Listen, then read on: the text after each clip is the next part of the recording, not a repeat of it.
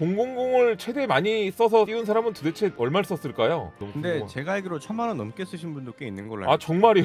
갑자기 너무 두려워진다. 제가 그 1000만 원의 주인공이 될 것 같은 느낌이 갑자기 강하게 듭니다. 대도서관 2000만 원 쓰고도 엠블렘 못 띄웠대. 유효비 하나 안 뜨더라.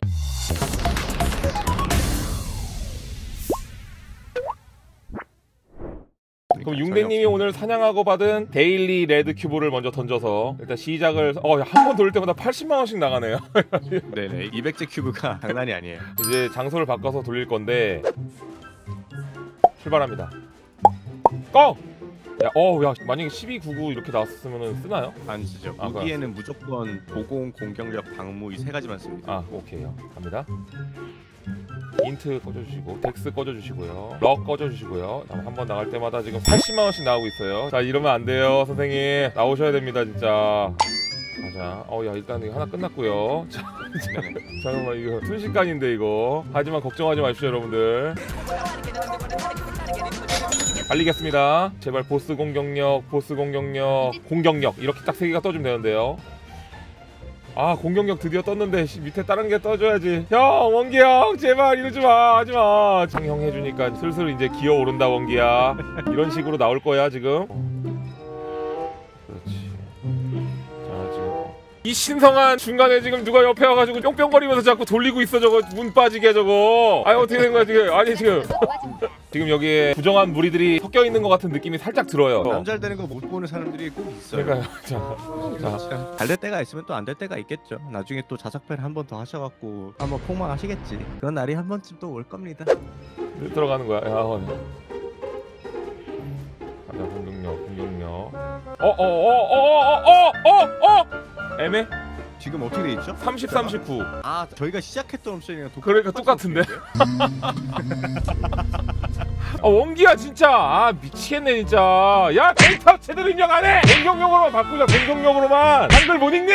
미안합니다 여러분 죄송합니다. 뭔가 메시지일까요? 그만해. 딱 이런 느낌일까요? 그럴 수도 있죠. 약간 일단 여기서 멈추시고 다른 걸 한번 돌려보시는 게 어떨까요? 그럼 일단 엠블렘으로 한번 먼저 돌아가겠습니다. 네네. 야 여러분 보셨죠? 저 그렇게 운 좋은 사람 아닙니다. 옆에서 같이 돌리는데 떴어요. 돌리지 말라 했잖아 옆에서. 야 이제 윗잠이 또 되게 안 뜨거든요 이게. 자 공격력 12% 좋았어. 지금 숫자 좋았어. 숫자 좋았고 그렇지. 자 이것만 하면은 나도 아내랑 행복해질 수 있어. 건우야 기다려라. 아빠가 이것만 띄우고 돌아간다. 아니 지금 마카오 오셨어요? 아니야 마카오. 왜 그러시는 거예요? 아니요 저는 이걸 도박으로 생각하지 않아요. 네 여기 지금 여기가 마카오고 라스. 아니에요 여러분 게임은 도박이 아니에요. 즐겁게 지금 저는 놀고 있는 중입니다 지금. 이런 거 말고 원기야 그러지마. 한글 써 한글. 야 크리티컬 지금 뭐야 미쳤어? 채팅 맞춤 볼 거야. 장소를 한번 바꿔야겠습니다. 오늘 특별하게 고스트 파크 어떨까요? 저기서 큐브 돌리는 사람은 아마 없을 텐데 네. 그렇다면 땅의 기운이 아직 싱싱하다 뜻이기도 하고. 그렇죠. 지력이 싱싱할 때 가야 될 것 같습니다. 갑니다. 자 공격력. 오케이 느낌 옵니다. 지금 느낌 와요. 숫자들은 좋고 있어 지금. 그렇지. 오케이 수가 좋아. 그렇지 지금 좋았어 지금. 한 칸씩 바꾸자. 그렇지 좋았어 지금. 이거 두 개 합치자. 살짝 이제 합쳐주면 돼. 안돼. 역시 메이플. 안돼. 무당님이 인트 쓰시나? 전사의 전당으로 가야겠습니다 선생님. 그렇죠 역시 데미지. 그렇지 데미지 좋아. 제발 뚜시 따시. 안돼. 위에 마력이야. 안돼. 야, 현기증 나. 민심이 떡상하고 있습니다. 내가 말했잖아 내가 맨날 원기 우리 집에 없어요. 화장실 갔다 오겠습니다. 화장실 갔다 와서 갑니다. 오랜만에 웃음소리가 너무 행복하시네요. 이게 메이플이구나. 예, 여러분 제가 남의 불행을 보고 기뻐하는 그런 사람입니까? 네, 그런 사람입니다. 자리를 한번 옮기겠습니다. 아까 23채널 헤네시스의 오른쪽 끝집을 가달라고. 그럼 한번 가보겠습니다. 뭔가 기분이 좀 상쾌해진 느낌이에요. 뭔가 나올 것 같은 느낌이 좀 든다거나 해야 될까? 화장실 갔다 오셨으니까 그런 마음이 드실 법하죠. 긍정적인 마음이 갑자기 제 몸 안에 싹 트고 있습니다.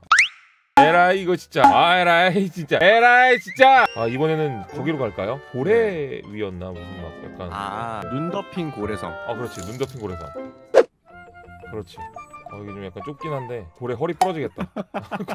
라분 힘내. 가자 000. 어허 지금 여기서 공만 떴으면 떴다. 진짜 왜 저래. 엉기야 메이플스토리 이렇게 돈 투자해도 안 나온다. 너 이렇게 알려줘도 되겠어? 너 임마 어느 정도 나와줘야 사람들이 돈을 쓰지. 원기님 도망가세요. 1군 넥슨 쳐들어갈 것 같아요. 가자 무서워. 나 진짜 내일 넥슨 간다 진짜. 엔간하면 쓸 테니까 대충 그냥 삐리한 거 던져주자. 야 뭘 띄워주려고 이렇게 안 띄우는 거지? 근데 진짜 더럽게 안 뜨긴 하네요. 네 진짜 더럽게 안 뜨네요 진짜. 자, 뭔가 이번 패치 이후로 프로그래머가 뭔가 좀 설정을 잘못 만든 게 아닐까요? 공격력을 확률을 내리려고 했다가 모르고 빼버린 거라든지 이런 느낌인데 약간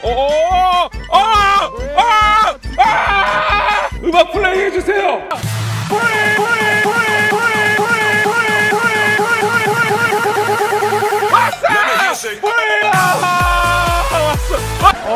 됐다.